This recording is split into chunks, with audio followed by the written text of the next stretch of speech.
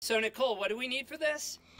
A leaf blower, some toilet paper, a paint roller, and duct tape. All right, say the magic word. Abracadabra! Voila! So what do we do next?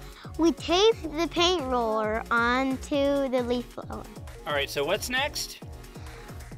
We put the toilet paper on the paint roller, but before you do it, it's very important to make sure that this is on the top, because if you don't, it won't work right and the air won't go the right way. Okay, Mariana, put it on.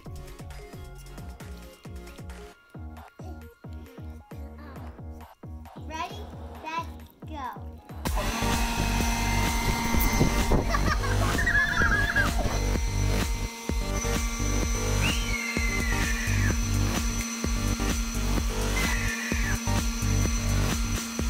You know what? The fun part is next.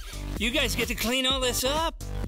Nicole, very important. Make sure we don't tell Mommy we did this. Dad, but what about the video? Mommy doesn't watch YouTube.